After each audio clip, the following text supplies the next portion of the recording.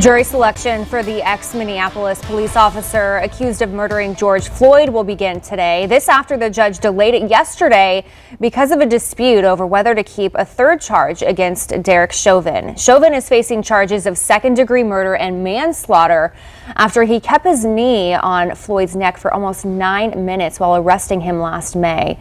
The judge can reinstate a charge of third-degree murder as well, but Chauvin's attorneys want the state Supreme Court to prevent that.